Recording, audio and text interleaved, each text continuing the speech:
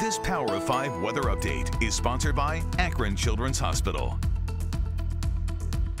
It's another typical fall day out there. I'm Power 5 meteorologist Ramisha Shade. Chill in the air, so grab the jackets, maybe throw on the sweaters because it's going to be cool all day long.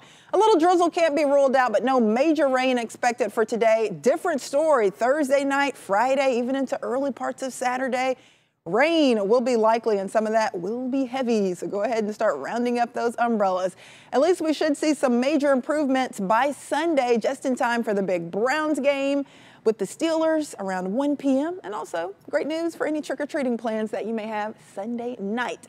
56 for that high today. We only made it up to 50 yesterday in Cleveland, so it's still cool. Not quite as chilly as yesterday, but I think we're still talking about jacket weather. Not as windy today, wind out of the north around 5 to 10 miles per hour. Maybe some drizzle, a few sprinkles, but that's going to be about it. We've got high pressure sliding to our south. That will keep most of you dry today, other than a few sprinkles.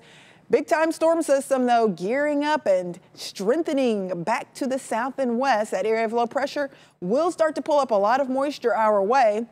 I think we're dry through Thursday afternoon, but by Thursday night, Friday morning, Friday afternoon, Friday evening, we are going to be soaked at times. Some heavy rain. Some of you possibly picking up an additional 1 to 1.5 inches of rain, and that could lead to a few more flooding advisories, so we will be watching that closely.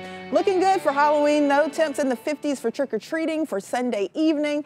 We'll briefly get warmer for Thursday, 64 for that high, but then there's the chilly air. There's a lot of rain on Friday, another round on Saturday. Most of that rain, though, pushing out for Sunday for your Browns game plans and your Halloween plans. Sponsored by Akron Children's Hospital.